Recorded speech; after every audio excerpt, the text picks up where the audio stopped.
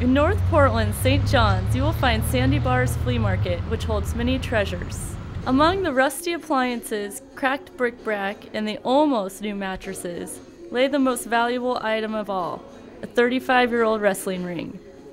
But sorry, it's not for sale. For the IGA heavyweight title match.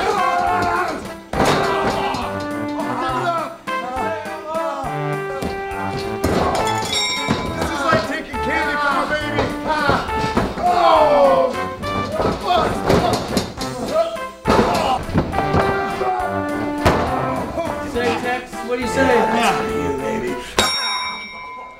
Sandy Barr has been promoting wrestling in Portland for more than 30 years. You know, we wanted to have a flea market somewhere, and it's a small building, and we got approved to have 50 people in here by the fire department, and so the ring came in here too. Andre the Giant, Jimmy Snuka, Harley Race.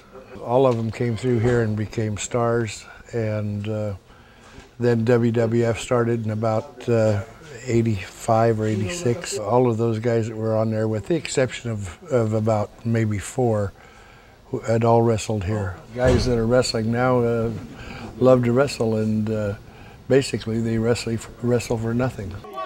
Most of the audience members tonight grew up with the local wrestling scene. I've been coming to wrestling since before I was born. I was raised on it. I'm going to raise my kids on it. Yeah, baby. What do we call that? That's a power slam. When I was little, there was the WWE, but it didn't compare to Portland wrestling because I could go and watch live every week. Those guys were bigger stars than Hulk Hogan. One of tonight's stars speaks about what draws him to the ring. Beating up people. That's more or less how I enjoy it, you know. It takes your aggressions out on your opponent. Other than that, I have fun doing that. Right now I got messed up shoulders. I've been wrestling on that for a while, but it's not too bad.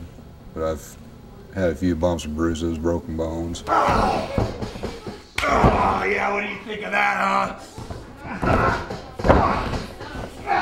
Well, I think it's like swimming or football or basketball, anything else. If you're athletic-minded and you fall in love with one of those sports and doing them, why, you know, it's in your blood. And watch out, Little Nasty's words are as big as his muscles. See, that's why I keep my shirt on.